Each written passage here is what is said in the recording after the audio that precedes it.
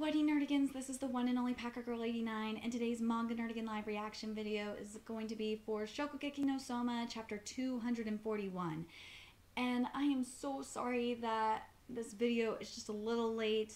I didn't realize all the manga chapters were coming out today. I honestly thought they were coming out tomorrow. So again, I am really sorry. I have been running behind. Also, I've been cooking Thanksgiving food with my mom, and I also went shopping a little earlier today. So anyway, last chapter Shokugeki no Soma, we got the results of the Momo versus Megumi card, and like I predicted, Momo won. So now it all comes down to Saito versus Soma. I've been waiting for this card. This one's going to be the hardest to predict, in my opinion. But anyway, let's get to this chapter and see what happens next. Here we go. Keenly honed. So he doth refuse to draw steel first. Fine, I shall advance then. Ooh. So Saito is going to make the first move, eh? The richness of the butter is concentrated in the steam rising from the dish. Salmon meuniere, the garlic and soy sauce exquisitely flavor the squid liver saute. That sounds freaking nasty. I would try it, but squid liver, that sounds nasty. And the plump effervescence of the soy sauce pickled salmon roe. Okay, I like salmon, but that sounds fucking nasty. The first class ingredients are all out in full force. The Saito Some Senpai's jewel butter seafood I can't fucking talk. Jewel butter seafood bowl for ya. That sounds fucking nasty. And I like seafood, but that sounds nasty. And this chapter is titled A Warrior's Honor. Dude, you're drooling, but it just looks so good. Allow me to taste thy steel, Soma Yukihara. Oh, Yukihara's not liking that. Soma's just like, he's glaring. He's just like, ooh, you motherfucker. Saito Senpai presents his dish first. Now then, just how delicious is it? Oh man, now I want salmon. Damn it, Saito. I'm not even getting salmon today. And this is like, at my mom's house, is like the only time I get salmon. Now I fucking want salmon. I cut into the salmon and more steam comes out. My whole body's flushed with excitement. I'll take the topping and the rice together in one bite and, oh my god, I am really hungry now. Thanks a lot, Manga. Whoa. Each part of the dish looks unbelievably delicious. If they eat it all at once, they'll lose it for sure. I feel them. I can feel the waves. Chomp, chomp. On the breaking foam of the butter, the fisherman's sparkling catch rains gently down onto the palate. I can't stop my chopsticks. The slowly roasted salmon. Oh man, I really want salmon.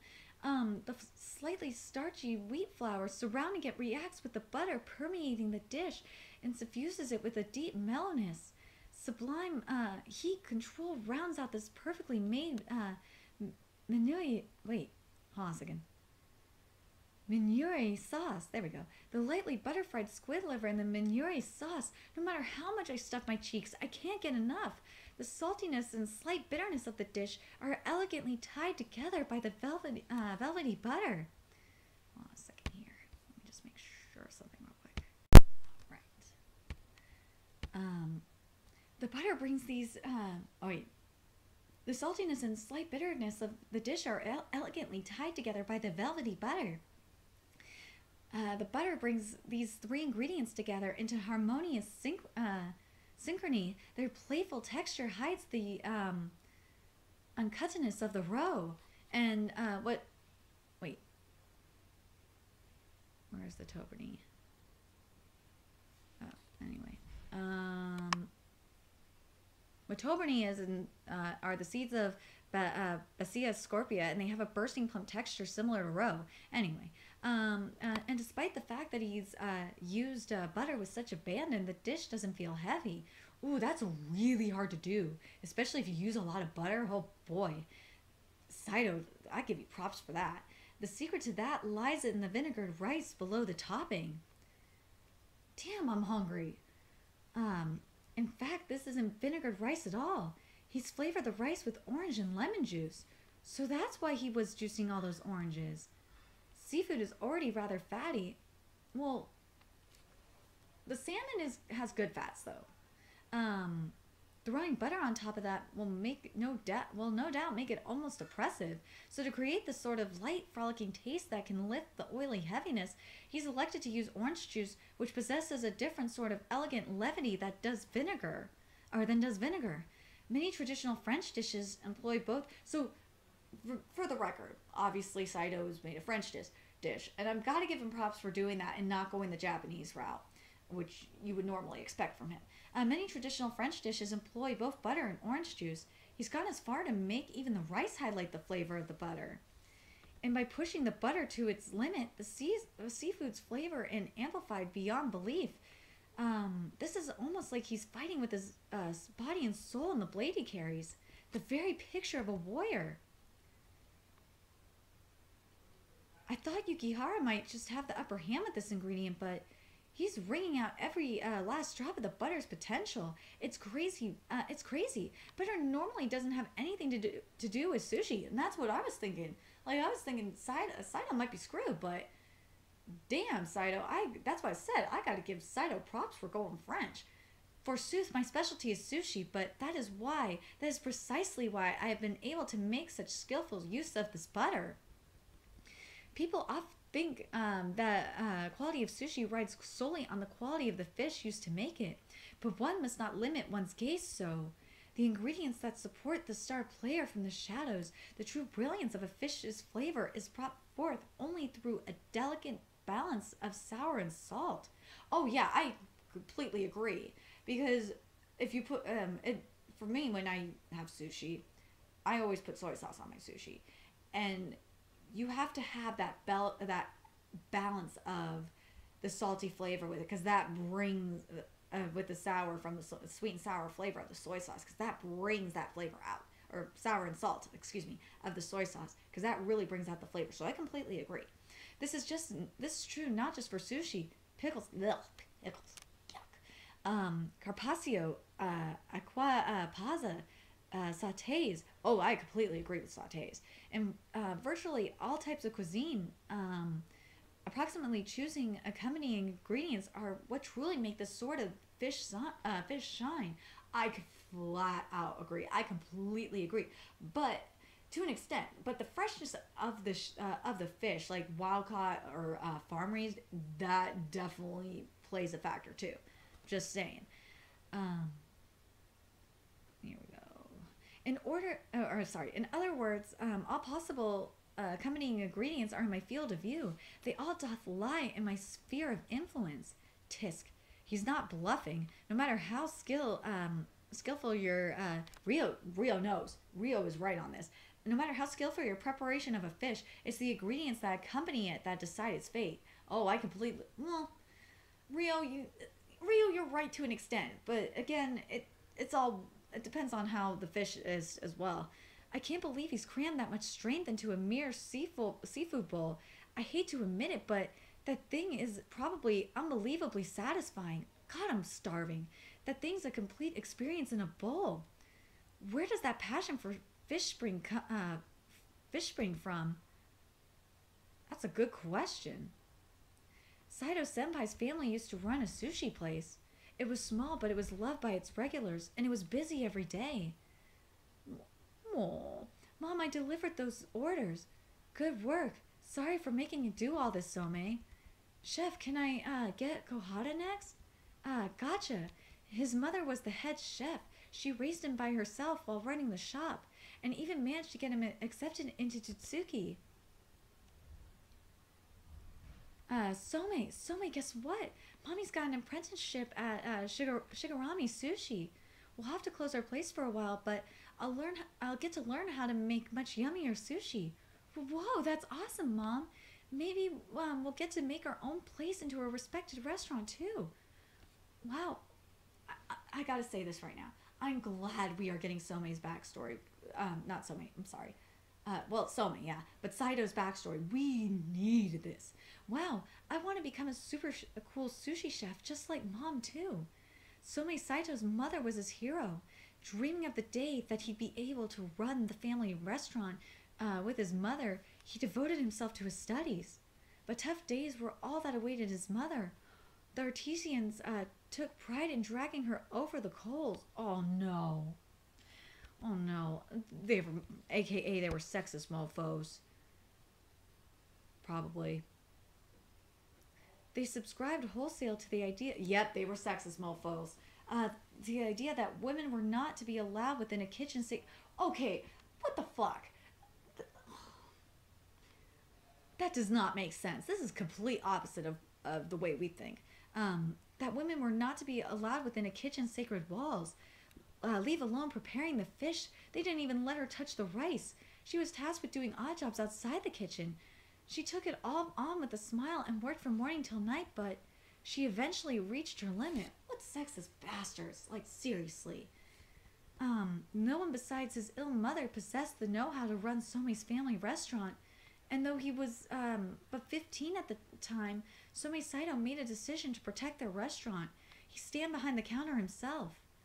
I'm so sorry for making you go through all this. Mother, just hang on for a bit longer.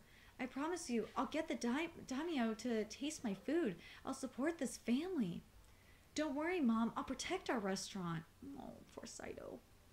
I feel so bad for him. Oi, look. There's really is some little middle schooler standing behind the counter. My, oh my. If it isn't Shigarami's. Huh. His outfit's probably the only one thing professional about him. Oh, these motherfuckers are mocking his ass. We couldn't care less that you go to Totsuki. We'll never acknowledge you. Oh man, these motherfuckers are ageist and sexist bofos.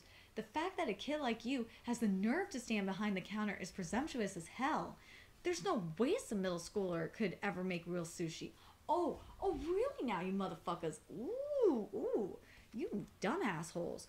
Ooh, he's gonna prove you wrong. Oh, get him, Saito. We'll remember you. The fact that you went against us means that you've made enemies of the whole world of sushi. Really? You really? Nuh-uh. Saito, this is Saito against the world of sushi. Please, bitch, please. There's no way you'll be able to make your living in this industry. Oh, is that a threat? Is that a threat, really? Carving his way through tumultuous times is a warrior's honor. I'll turn this world upside down. Go, Saito. I'm rooting for you, man. I'm rooting for you. Not in the Shokugeki, man. I am rooting for you in life because I'm sorry. I have to, because what you went through, man. These motherfuckers are just out in an all-out war with you. That's him. The one that they say destroyed Shigarami. How dare you waltz in here? We'll never let you into the association's meeting room. Go home, kid. Don't tell me a middle schooler thinks he can enter this storied competition. Think you can make your homework sushi properly? So you... Oh, really? So you're that kid I've heard is trying to take down all the artisans. I don't negotiate with young whippersnappers that can't respect their elders. Oh, come back after you've learned how to make real sushi. Oh, and these mofos haven't even tried a sushi? Oh, come on. You're biased, motherfuckers. This is Saito against the sushi world, man. That's all this is. Slice. Yeah, you go, Saito. I'm rooting for you, Saito. I got it. I see. He clawed his way up here on his own with just the weapon of fish by his side. Fish is undoubtedly his greatest pride. His ethos permeates even this buttered seafood bowl. The fish are his blades, and the butter is the scabbard that allows him to be drawn smoothly. Their flavor together is like Ido of the plate. All who taste it, all who fall before its edge. Are scattered. I am rooting for you, Saito. I'm rooting for you, man. Yeah, that's Saito Senpai for you. The judges have been cleaved in two. Soma-kun, what should he do? His enemy used the butter to 100% of its potential. Can he even win against a dish like that? This might be bad. Ooh, oh no. If Soma's thinking this might be bad, this might be bad. Faced with a strong enemy, what will Soma do? Oh, I can't wait for Soma's dish. But if Soma thinks this is bad, he might be in trouble. But I gotta say, Saito, I have to root for you, man, in life. I can't root for you in this Shokugeki, but I can root for you in life because, like, Saito has to fucking take on the world, man. Dude, those motherfuckers are assholes. Like, they refuse to even try sushi. Like, that's just fucked up, man. Anyway, let me know your thoughts in the comment section below. What do you guys think? Do you think Soma even has a chance? I can't even predict this one. Like, the other two Shokugekis, like, I can predict. But this one, because, like, that's really hard. Especially, like, with Aizen and Takumi, like, I could predict a little bit easier. And same with the Momo and Megumi. But this one, it's hard.